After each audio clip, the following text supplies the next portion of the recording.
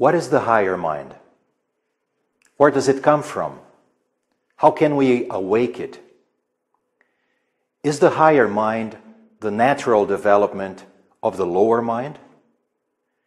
Can we reach this higher mind, this higher self, through the development of our lower self? Through, for instance, continued meditation, occult exercises, a mystical experience, or through the continued use of magic practices?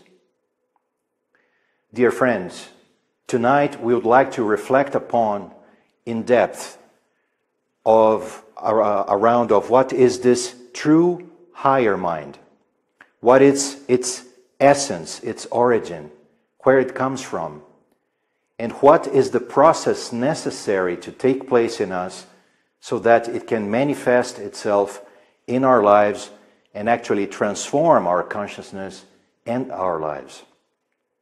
But before we move on, we must get rid of one of the biggest delusions in the path of someone that is actually seeking for this higher mind, for this higher self, as a possibility within himself or herself. And to do that, we would like to use a very famous thought from Helena Blavatsky that is written in one of her most famous books called The Voice of the Silence. This thought says, "The mind is the great slayer of the real. Let the disciple slay the slayer. The mind, the lower mind, is the slayer of the real." So our first task is actually to overcome our lower mind, our lower self, so that the path to the true self, to the true being, to the higher mind can open up in front of us. Well, a path between the lower mind and the higher mind. We could compare this path with a bridge made of 4 main pillars and 3 main connections. This bridge that must be built with our own being is indicated eloquently in the universal teachings of many cultures and many different places. We would like to utilize some of those images to illustrate what we are trying to talk about. Well, we have spoken about a bridge between the lower mind and the higher mind. And this bridge, as we have just mentioned, is made of 4 distinct states of consciousness, 4 different states of mind or different states of self.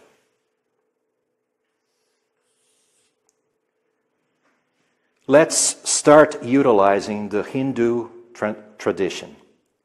In the Hindu tradition, we can associate or indicate those 4 different states of mind or different states of self or self-awareness with the concepts of kama manas. Kama manas meaning the mind that is still associated or identified or even controlled by the selfish desires, by the egocentric desires.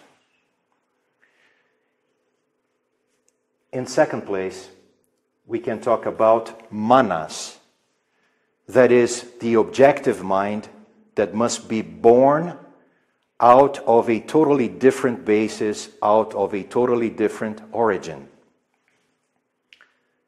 Next to it, we can speak about buddhi. Buddhi meaning the soul consciousness, the new liberated soul consciousness that is beyond the mind and that actually inspires the objective mind. And beyond Buddhi, we can talk about Atman or Atman Buddhi. That indicates the spirit spark, or the spirit soul consciousness. So those are, in very simple and summarized terms, those 4 states of consciousness in the Hindu tradition. If we move now to maybe a closer example to some of us, utilizing the Egyptian tradition, and we take the example of that fantastic temple of Abu Simbel in the very southern part of Egypt. In the innermost wall of this temple, we can see 4 monumental statues of these 4 states of consciousness, one sitting by another. And we can see, in first place, in this very order, by the way, Ptah, that is the god of the underworld or the god of darkness.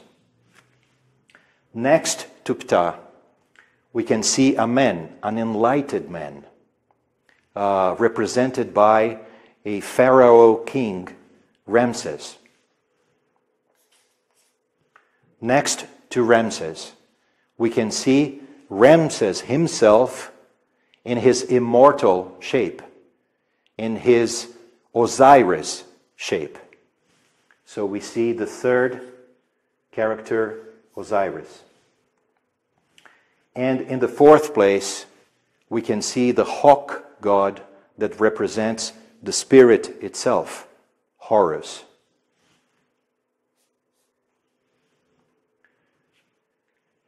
If we come even closer to our Western traditions now, and we utilize the gospel or the Christian tradition, we can see those 4 states of consciousness represented by the very famous gospel characters of Herod, the powerful king in Jerusalem at the time when Jesus was born, with obviously all the associated state of consciousness and reactions of this character, as we certainly must know.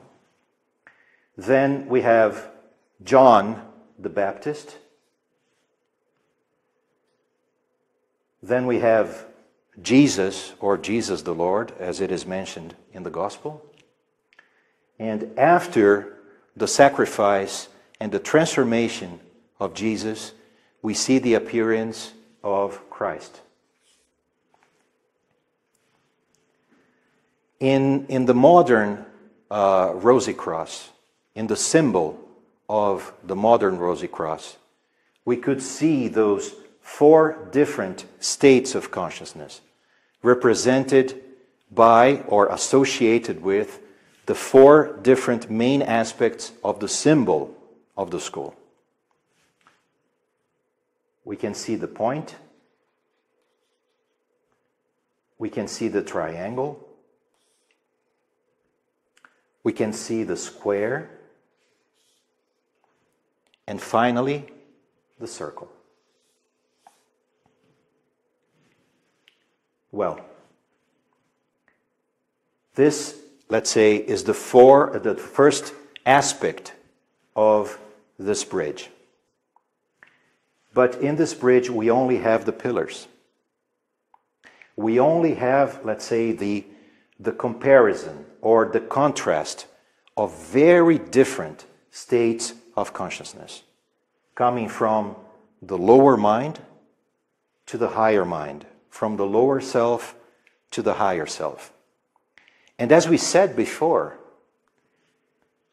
the universal teaching or the message of the spiritual schools of all times, they teach us that it is not through the development of the lower ego, the self-identified ego, and the egocentric patterns that we carry, that we are going to achieve this new, superior, liberated state of life.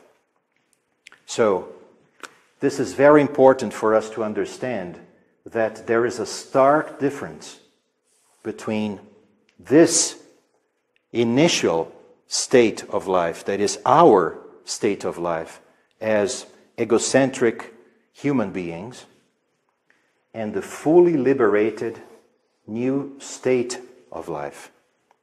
And it would be a major delusion to try to utilize the slayer of the real to achieve the real. So what do we need to understand? We need to understand, we need to recognize, we must accept that it's not through the training of the lower mind or through an attempt to transform the pure darkness of our being or the egocentric consciousness into a liberated spiritual being.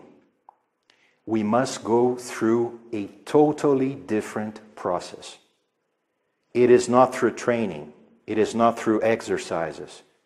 It is not through forcing ourselves into it. Actually, it is compared to a turnaround. It is a self-revolution. It is an inner revolution. A revolution that is threefold, because it is made of three consecutive processes, inner processes, that must take place in us, and we must become this bridge. Our being must be transformed into the raw materials of the connections that must take place between these four pillars. So that's why the universal teaching also speaks about these three fundamental processes.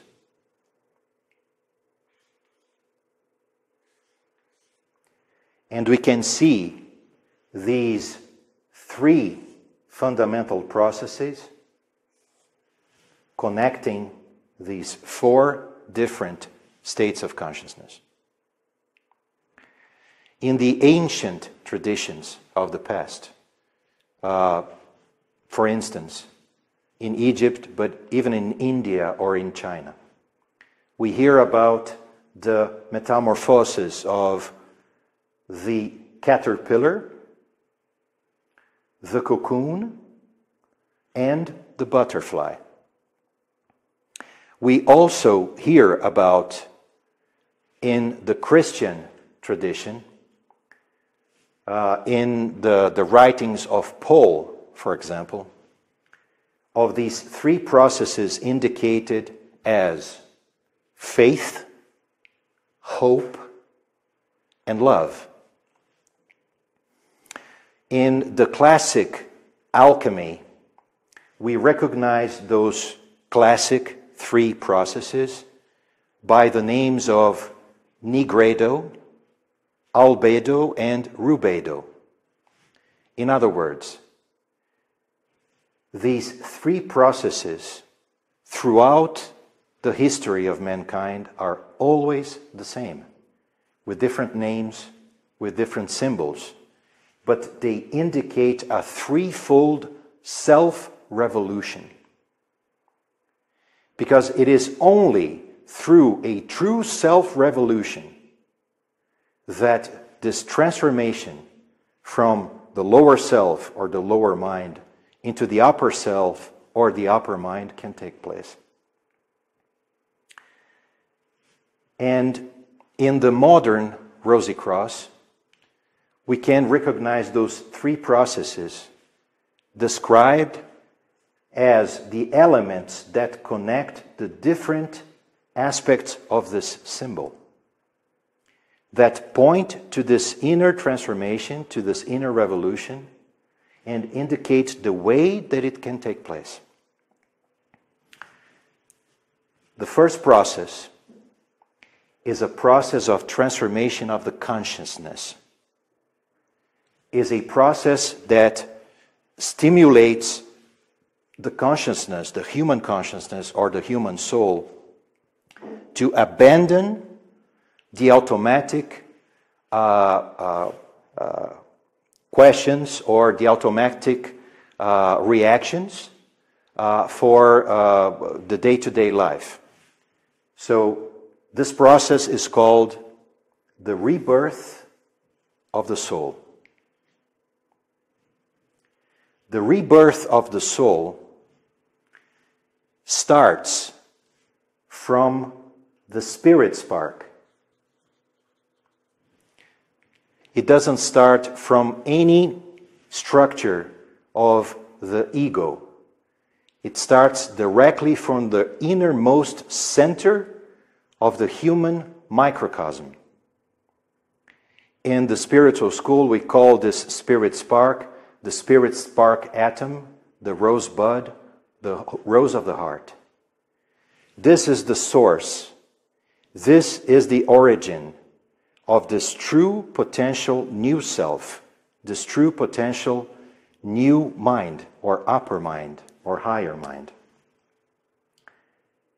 The rebirth of the soul can actually connect and transform the human consciousness that is enclosed in its egocentric structure into a, quote-unquote, symbolically speaking, a rose that starts to blossom, to open up, and transforms the three centers of our consciousness, of our soul. That is, our heart, our head, and our hands, or our lives. And this is what recreates in us the triangle of a new soul, of a soul that was reborn. Reborn not through the techniques or manipulation of its own ego, but out of the spirit spark in the innermost of his or her own being.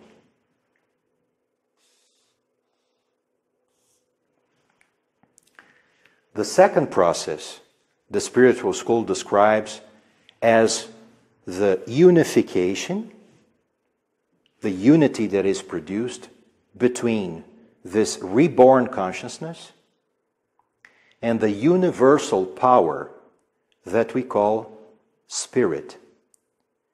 This power that when enters again into the organic structure of the human consciousness, unfolds, subdivides itself into the 7 centers of the human consciousness. Or, for example, the 7 energetic centers of our astral body, our chakras, for example.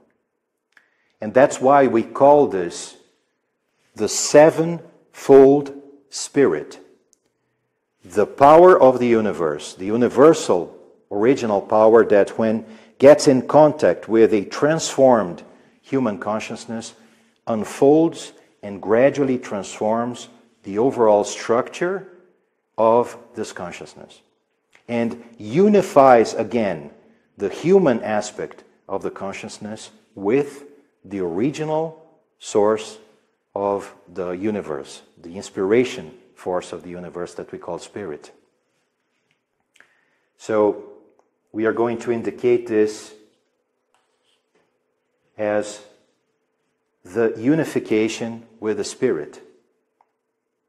And this second process is what allows a transformation of our vehicles, of our mental body, of our astral body, of our etheric body, and as a consequence, the fundamental transformation of our physical body, not externally, of course, but especially as a vehicle of the manifestation of this overall modification in our subtle bodies. So here comes the square.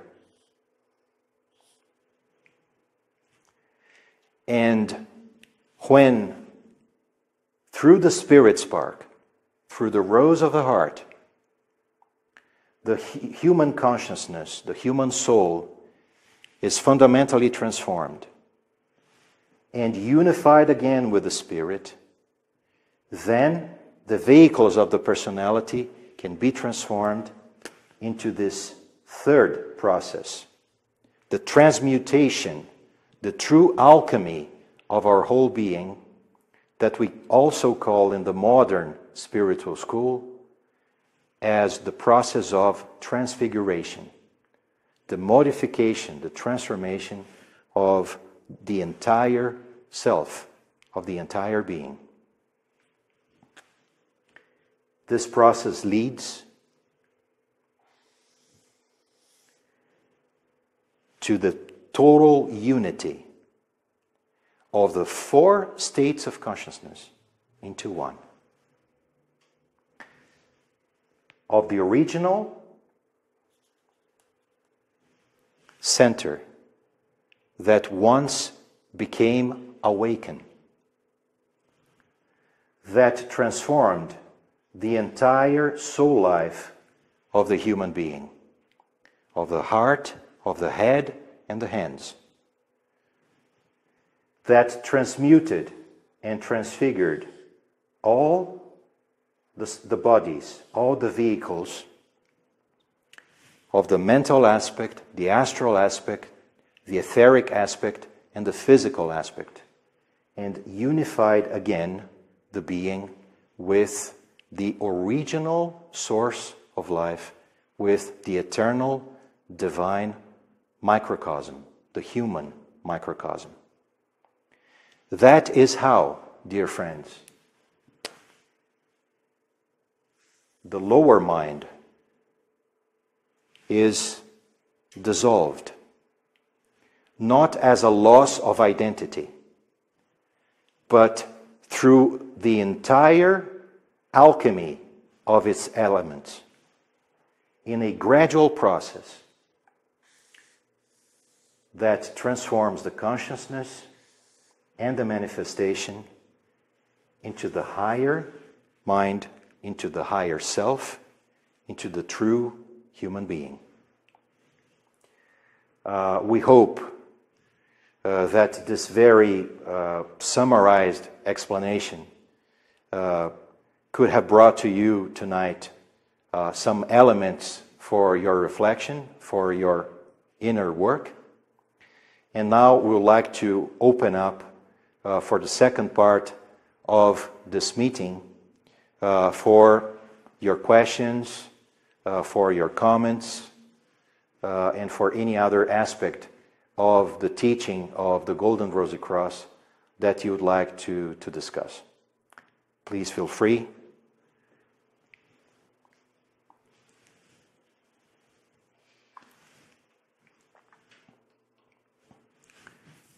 So it seems that so far we only have one question. And this one question is, what is manas? Manas is a word that indicates the original sense of man, of human being. Manas means the thinker, means the one that is able to receive in his or her true objective mind the ideation force of the universe that we call the spirit, to create a link between spirit and matter. And through this superior understanding, the true understanding of the human mind, to manifest the divine original plan of life in the real life, in the day-to-day life. That is why manas is also the connection point between spirit and matter. And if we took the liberty here of illustrating a little bit more. Here you have all the dots from the other page. So, if you assume that you have an upper triad and a lower triad, and here you have the physical body and the etheric body and the astral body, and here you have the spirit, here you have the soul spirit. In this space, let's say the point of encounter, you have manas. You have, let's say, in essence, right? The higher mind and the lower mind. Using here the acronyms that we find in the Hindu tradition, the ones that we have used in the first place. What does that mean? This is really important, and maybe we should take a couple of minutes to explore it.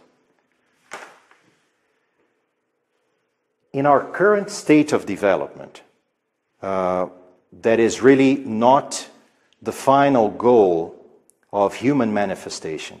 We are literally stuck. We are stuck in the middle. We have gone through this evolution process up to the point where we became self-aware. And in the moment that we became self-aware, our mind, our lower mind, became totally identified with our organic structure, with our astral life, with our emotions, with our impulses, with the subconscious life, the unconscious life. And that's why Kama Manas, the lower mind, is, number one, disconnected from the higher mind, and at the same time, totally identified and controlled by this overpowering forces of the astral body, of the etheric streams, and even the physical reality. And we live as if we were living on a daydream. Daydreaming, totally identified that this external reality is what drives our inner lives, and actually is the other way around.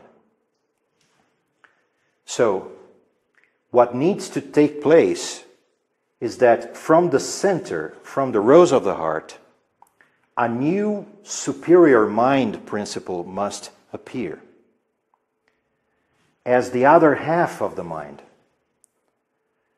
as the piece that is actually missing, so that when this new upper mind appears or manifests itself, then one whole objective mind can work in the system again. Not from bottom up,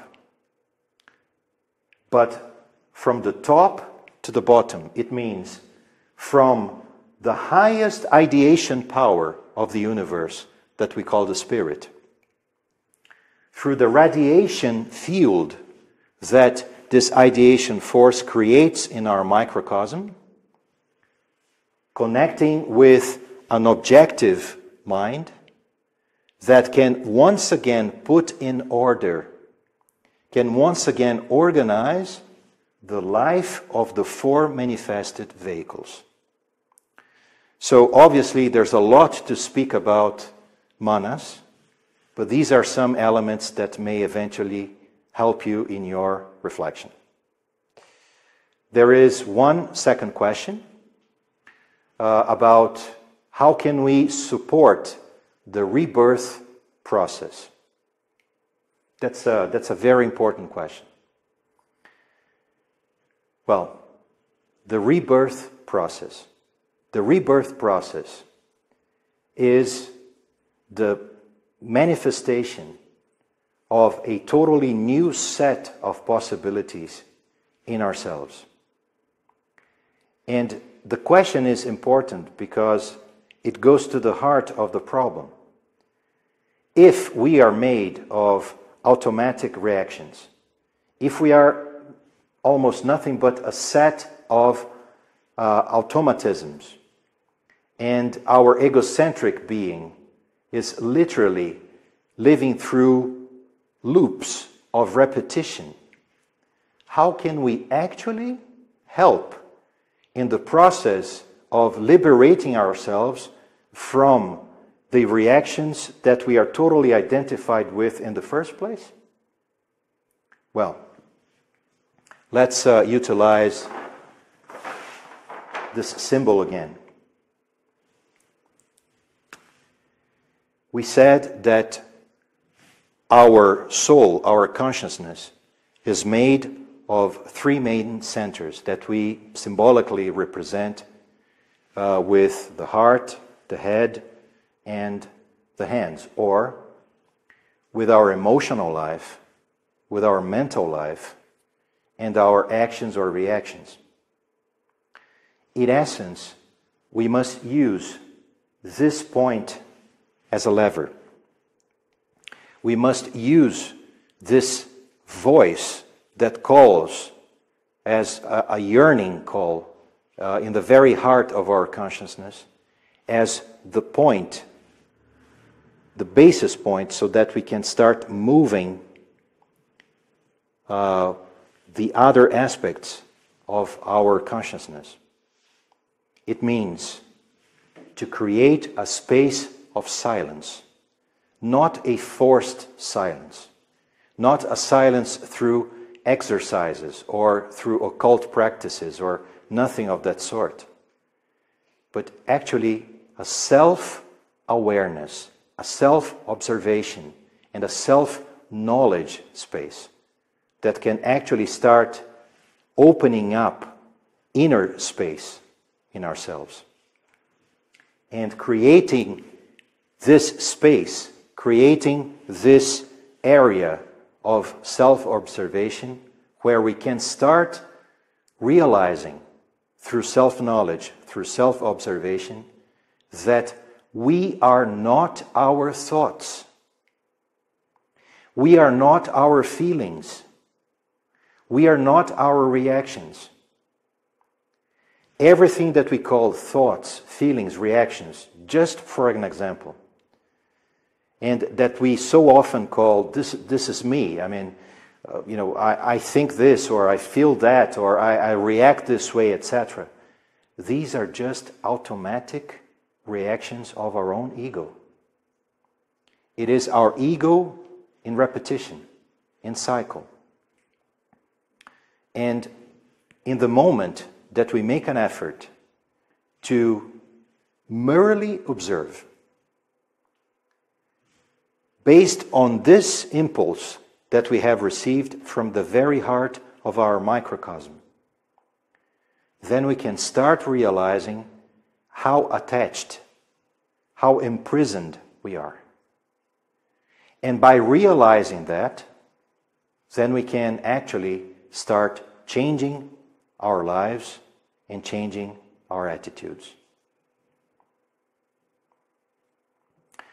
Apparently, we don't have more questions. We will wait a couple of seconds to see if any of our friends that are participating would like to pose any questions.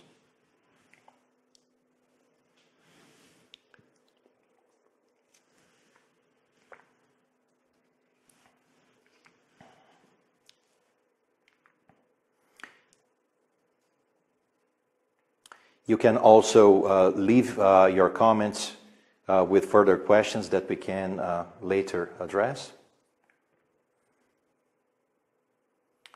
Okay, well, apparently we don't have any more questions.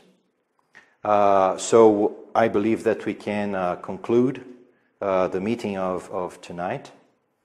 We would like to say a big thanks for your participation, and also invite you for the next session that will probably take place in approximately 1 month. In the meantime, we'll continue to have our face-to-face public conferences, both in the area of Manhattan in New York City. We are also active in London and some other cities in English-speaking countries. And we would like to encourage you to look for information in our Facebook pages of the Golden Rosy Cross. Thank you very much for your participation, and a very good evening to all.